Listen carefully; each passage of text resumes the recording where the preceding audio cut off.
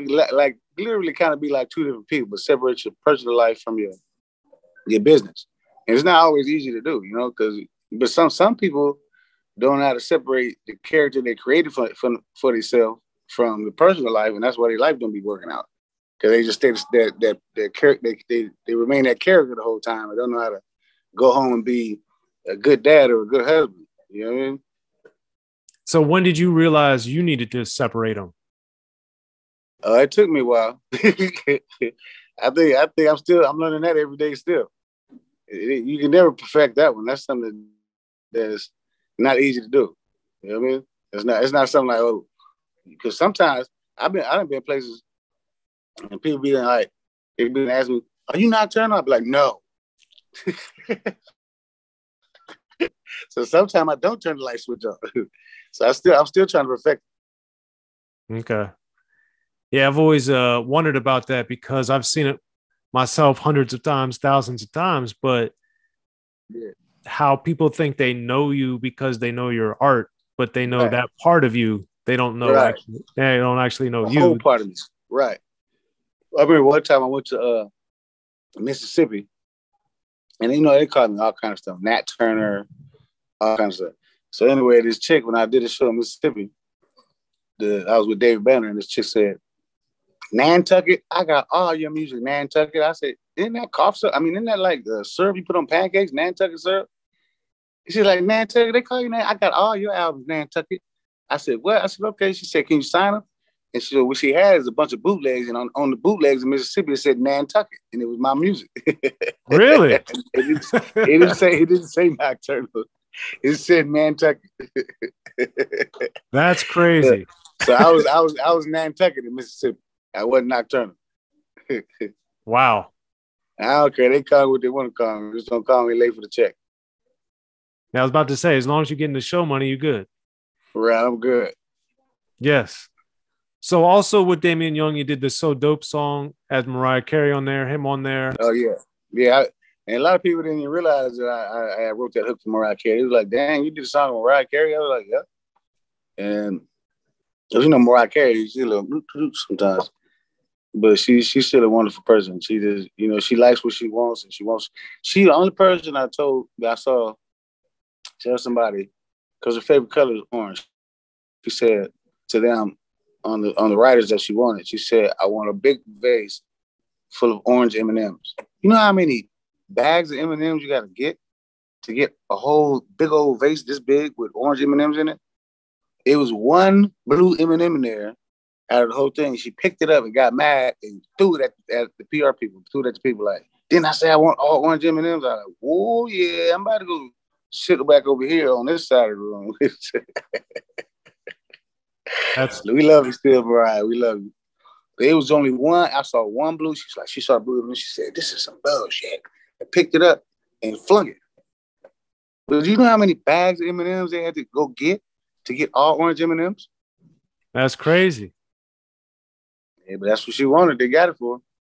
You know, she's the R&B singer that sold the most records out of any female. So she definitely gonna get what she wants. Yeah, that's an icon in the game right there, for sure. Right. Every time she come out, everybody. And you know she can break a glass with her voice. I've seen her do it. Really? Yeah, she really can break a glass with her voice. She can break a champagne glass with her voice. I sat there with her and seen her do it. I was like, I heard you can do it. Let me see. And she showed it to me. I was like, whoa, she really can do that.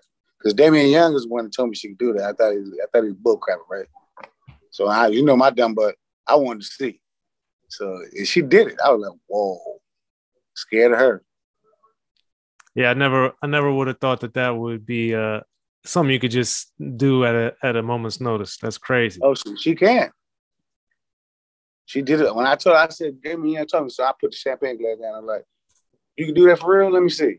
She just like, it starts hitting this really high note. And she just went and just leaned in towards the glass and hit the note and held it for like 5 seconds and it bust. I was like, whoa, that's crazy. Wow. That is wild. It was phenomenal to me. It made my dick jump.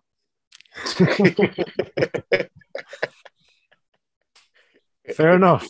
Right. Okay. And then after The Way I Am, you know, you've had lots of success and stuff at that point, writing your own material, different things. So how come you didn't stay with Elektra for longer? Well, Time Warner sold Elektra to Lyor. As soon as the way I Am album came out, you know, I sold out of records around the globe in the first weekend alone. And Lyor, what happened? Lyor fired the whole 400 people from the rap division at Elektra. Fired the whole rap division and took it back to a heavy metal and rock label, which it was originally at first anyway, until hip hop came about. So he fired everybody, and but he let everybody go dead and obligation free. You know, Busta Rhymes was there, Fabulous was there, I was there, Missy Elliott was there, Little Mo was there. It was a bunch of us there. You know what I mean? But he let us all go. Lyor let us all go dead and obligation free. He fired the whole rap department. So when it became time to order some more Knoc-Turn'al albums, there was nobody at Elektra to even contact, because everybody from the rap department was fired. You know? So I had to make a new way. Time Warner sold to Lyor. That's crazy. And I guess Lyor said, F that rap. He must don't like rap music. Well, he was doing other things, that's for sure. So right. then for the next several years doing different things, how then did the Knoxville end up happening? Well, I met these Armenian cats, but one of the names, I'm not worried about saying his name, but these Armenian cats, and they had a record label called Treacherous, and it was, you know, a Black Panther on top of the world, and so Big Syke and Crooked I was signed them, and Big Syke and Crooked is actually the ones that pulled me into them. You know what I mean? He was like, man, come over here since Elektra was falling and fell with the rap division, just come over here. You know what I mean? So I just went over to Treacherous instead of remaining with LA Confidential, because I wasn't getting paid all my money like I should. You know, most times rappers get messed up because they don't know the business, you know what I mean, all the way. But I know it now. But back then I didn't know it. I found out I was getting ripped off and all that other stuff. That's neither here nor there. I'm all right. But so I was already leaving LA Confidential anyway, so I just went over to Treacherous Records. You know what I mean? With the Armenian dudes. It was cool. Yeah. Okay. And then how and why did you end up getting the scoring deal? How did that develop?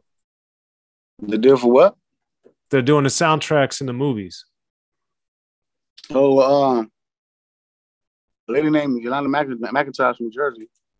She knew the movie director, and she knew he was about to sign a 10-movie deal.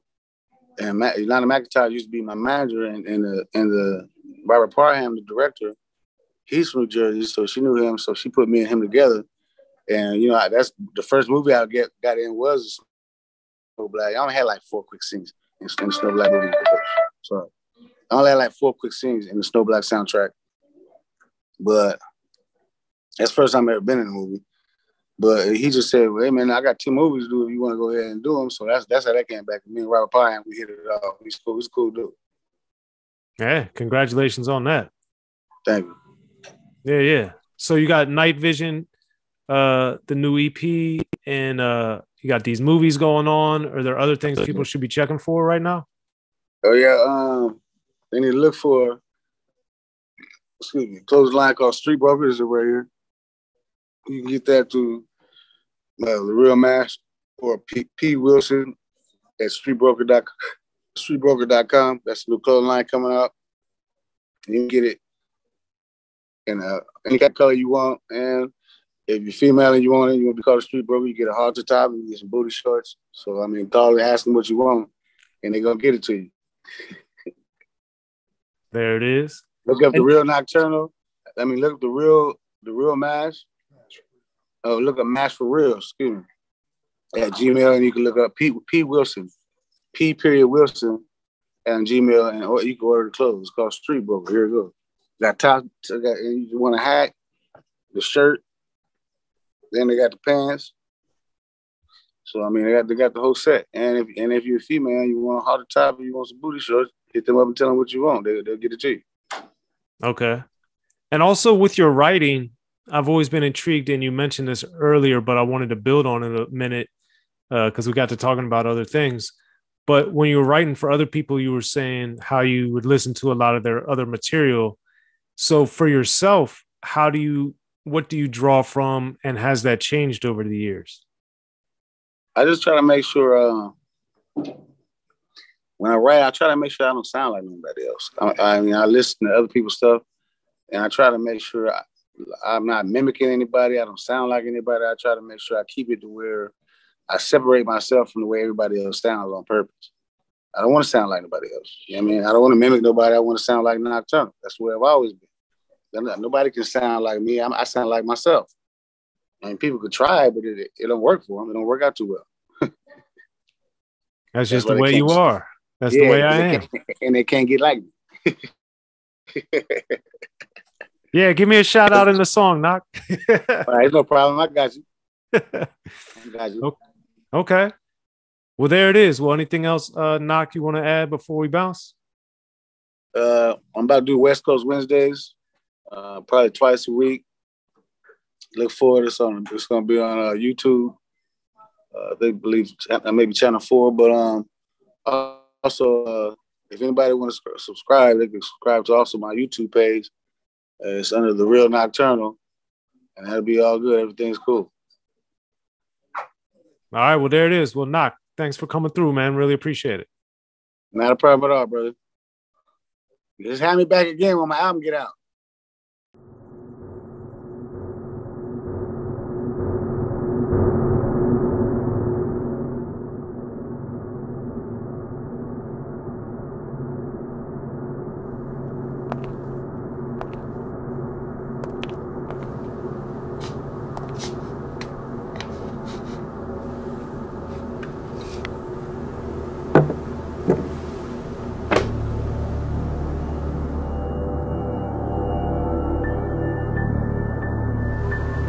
And I want you to listen real close to me. I'm going to ask you some real simple questions, and I want some real simple answers. Do you understand? Yeah. Do you understand? Yes, I understand. You said that you couldn't have possibly been at the crime scene at 11:15 because you were in the bookstore buying my audio book and my hardcover book at 11:15 when the crime scene occurred in Soren's book. The History of Gangster Rap. So you couldn't have been at the crime scene because you were buying the books. Right. At 11:15, I was at the bookstore at 11:15, and when I bought the books and accidentally left them at the store. So at 11:15, you couldn't have been at the crime scene because you were buying books, right? At 11:15,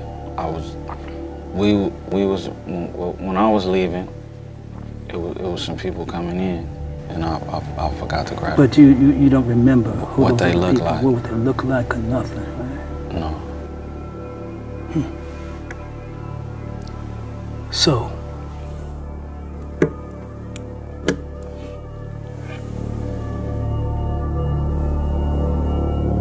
At 12:15, you went to the bookstore buying my audio book and hardcover book and Soren's book at 12:15. So you couldn't have been at the scene because you were buying the books, right? Yeah, at 12, exactly, at 12:15 exactly, I was at the bookstore.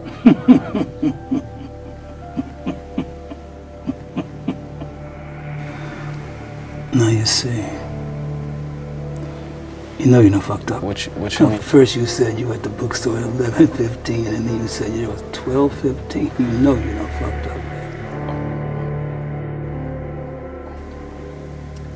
He fucked up. Yeah, he fucked up. He fucked up. Man, you confusing me, man. So, you get my book, my audio book, 40 years, and Soren's book, History of Gangster Rap, and if you don't, you know you done fucked up, right? Man, the more those cops ask me questions, the more I wish I bought them motherfucking books.